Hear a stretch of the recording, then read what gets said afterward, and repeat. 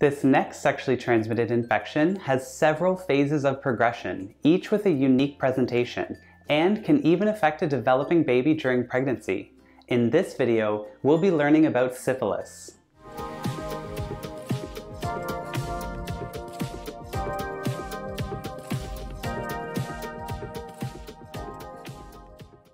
Hey everyone, my name is Dr. Dersnah. Welcome to Bite Size Medicine, your go-to channel for short, easy to understand videos about the common medical topics that matter to you.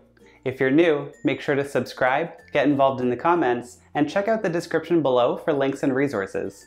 Let's get started. Although not as common as gonorrhea and chlamydia, syphilis is still one of the 8 most common STIs. It is also one of the most interesting because it presents differently based on how long someone has been infected, and it has an extremely important place in medical history that I'll mention at the end of the video. The infection that we call syphilis is caused by a bacterium named Treponema Pallidum. It is part of a group called the spirochetes, and one of the characteristics that make this group interesting is that they move in a corkscrew motion. Syphilis is transmitted by direct contact with someone who has syphilitic sores, lesions, and rashes, and contact with their bodily fluids. Syphilis is also one of the STIs that can be transmitted from the infected birth parent through the placenta to a baby during pregnancy. Like other STIs, the most effective method to avoid infection is with abstinence, but if you choose to be sexually active, you can protect yourself using a barrier method, such as male or female condoms. Other birth control methods do not protect against STIs because without a barrier, there is still direct contact. Using a barrier will not be 100% effective though, because if the infected person has a sore in their mouth, even kissing could cause transmission. Another option is for both you and your partners to be tested before engaging in any sexual activity to confirm you're not infected. The symptoms of syphilis vary based on its stage. It has 4 stages in an adult: primary, secondary, latent, and tertiary syphilis. Congenital syphilis occurs in babies during pregnancy. Primary syphilis presents as a lesion called a chancre, usually at the original site of infection. It is a painless, firm, round ulcer. Secondary syphilis occurs when the bacteria have spread throughout the body. This can cause nonspecific symptoms such as fever, chills, headache, night sweats, and weight loss.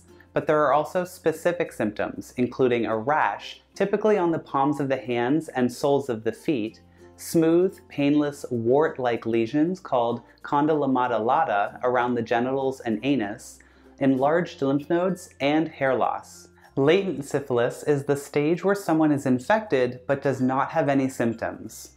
Tertiary syphilis is the final stage and most severe. It affects several organs. It can cause gummas, which are soft growths of inflamed and dead tissue, aortitis, which is inflammation and destruction of the aorta, the main artery coming from the heart, neurosyphilis, leading to destruction of nerves within the spinal cord, and Argyll-Robertson pupils, where the pupils do not respond when light shines on them.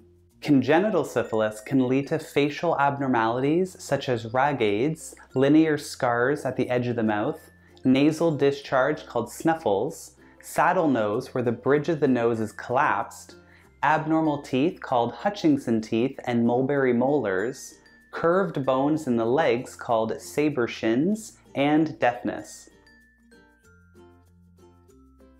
The symptoms of tertiary syphilis and congenital syphilis may be permanent even after treatment.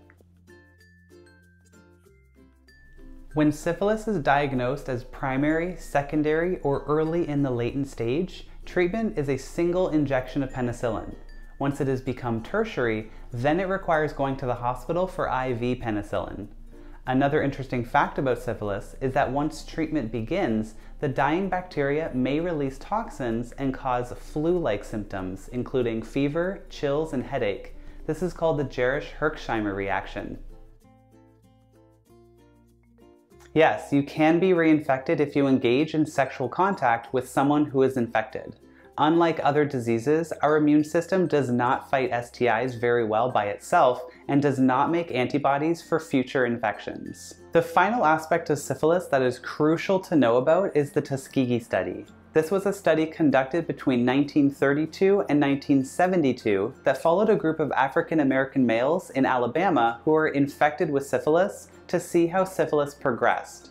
The problem was that the researchers did not receive informed consent from the participants, and once penicillin was discovered to be the cure to syphilis, the participants were not treated. I highly recommend you follow the links below to learn more about this study. Before you go, make sure to like, subscribe, and leave a comment. Let me know if you enjoyed the video, learned something new, have any questions, have a personal experience in this area that you'd like to share, or have ideas for a future video. Thanks for joining me, and I'll see you next time for another delicious bite of medicine.